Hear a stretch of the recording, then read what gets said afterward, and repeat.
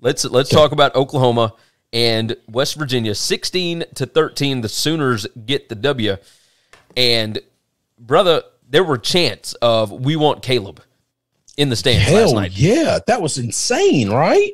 I'm a little shocked at it. But then again, like if I had been hyped up for a national championship all season, and I know, and the Heisman, and I'm getting the production out of Spencer Rattler that I'm getting, which is last night again, the numbers somehow Lincoln Riley finds a way to make his numbers look good. Spencer Rattler's finds a way to make them look good. 26 out of 36.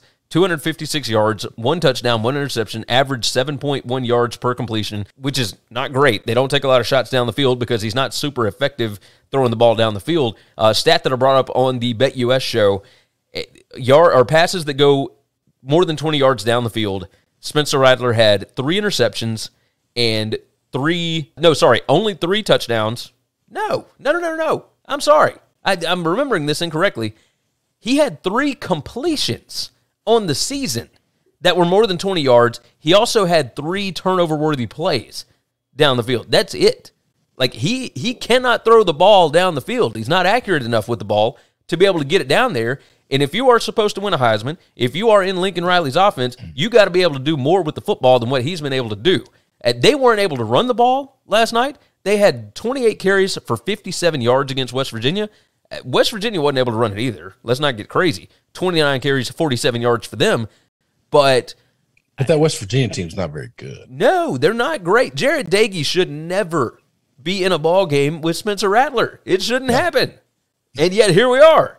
Like, this is a disaster for Oklahoma right now. They haven't lost a game, and a lot of that has to do with the teams that they have played. But they have got problems across the board. They better buckle the hell up this weekend. I don't even know. Who are they playing this weekend? They're going to Manhattan, Kansas. Oh, they're going to Kansas State. I'll tell you, that's another team. We're not going to talk about the Kansas State-Oklahoma State game, but Kansas State got quarterback problems. They got all kind of problems. I think Kansas State was looking ahead to this week.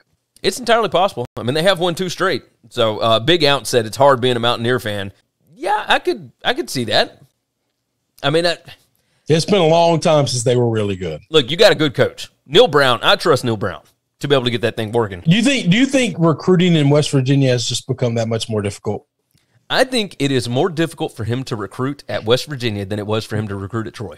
100%. Yeah. No, I agree. That's just because there's so much talent down the Deep South.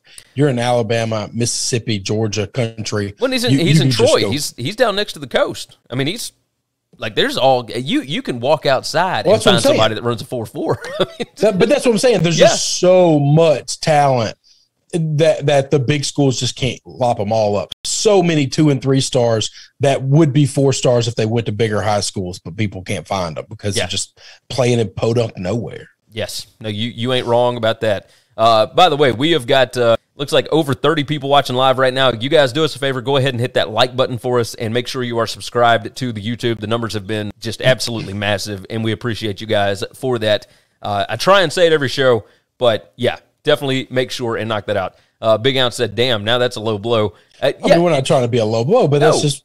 We try and be as real as possible. It's just really what is the recruiting ground around there that Ohio State and Penn State and these other big boy schools aren't coming and lopping them up. Not that there's not great talent coming from your area, but there's not such a plethora of it that the big boys just aren't coming in and getting all the good guys and getting them out of there. Yeah. There are too many great players in the Deep South that nobody's ever heard of before. So it's real easy for these Troy's, Louisiana's, UAB's, Southern Mississippi, these other small schools would come in and just take the scraps. And damn, these scraps are pretty fucking good. Big Al said maybe he should take some trips back down south. I would say that probably would try to recruit. Well, no, he is. He's trying that. The problem is, why would you leave down there and go play at West Virginia when you can go play for Louisiana? So that's the issue. Is the kids down here don't. People from West Virginia have a lot of pride in being from there in their school.